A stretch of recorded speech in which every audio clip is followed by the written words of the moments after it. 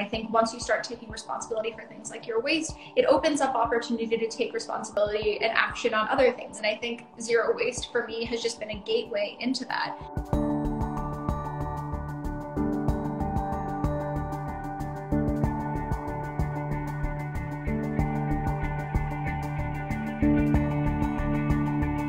We send thousands of pounds as individuals of trash to landfills. That trash releases methane. Methane is a powerful warming gas. People think that things just break down and biodegrade in a landfill, and that's not what happens. So reducing your waste to landfills really has a positive effect for the climate.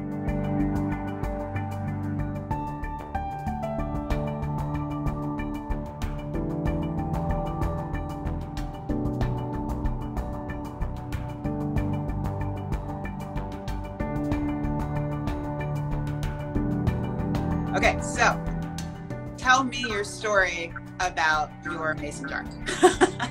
So I realized that I'd been fighting against the oil and gas industry for years, but I had this realization that I was subsidizing them every single day, whether it was buying my plastic packaged food, or my utensils in my kitchen, or all of my beauty products, or all of my cleaning products, or all of my clothing, which were all made of plastic. But I realized, is the world that I live in, this plastic world, the only world that I have to live in? And zero waste was really this journey for me to start to reduce my waste in ways that were approachable and tangible, and little by little. It was baby steps. Were you surprised when you could fit everything into a mason jar? And what ended up being the items that you hadn't figured out how to be zero waste with?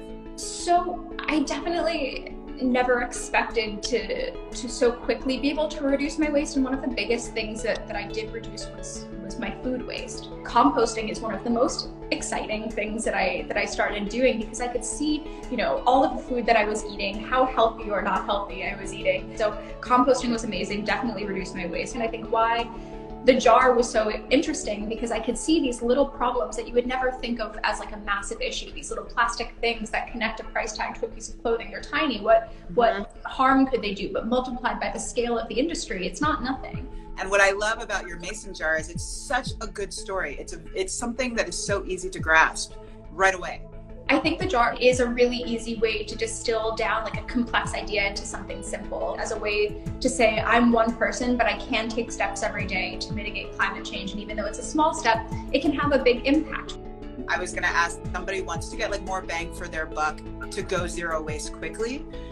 What are your top 5? I think a really great place to start is just by looking in your trash can and seeing what you're throwing away, and seeing if you can live without anything. So if you throw away a ton of cotton balls and you're like, I can live without cotton balls, maybe there's a better alternative. Or if you're like, I can live without a plastic fork and just carry a reusable fork, then maybe that's a great step for you. And then do one thing at a time. Don't throw out everything you have in your house to replace it with zero waste alternatives. Use your shampoo up and then find a zero waste alternative, or try making your own products. It's easy, it's fun, it's a great thing to do with kids. I'm a lazy person. I don't go out of my way to do things. And if I can do this, other people can do this. I am not a superhero. I don't want to work super hard to do these things. And if they weren't easy, if they didn't save money, if they didn't save time, if they didn't make my life less cluttered and my head less cluttered, I wouldn't do them. It seems radical because it's not what everybody's doing right now, but people lived this way for thousands of years. Surely we could do it again. What do you think is happening in the climate movement now that people don't know about? Oh my gosh. Well, I don't know if everyone knows, but you don't have to be an environmentalist to be involved in the climate movement. You just have to start reducing your impact or your waste, or learning and talking about it. So if you didn't know, now you know. We can all be involved, lobby, start petitions, find your point of entry. What do you care about, and how can that align with creating a more sustainable future? Again, you don't have to start a business, you don't have to become a politician. Whatever you do, you can find a connection with the environment, because it's all connected.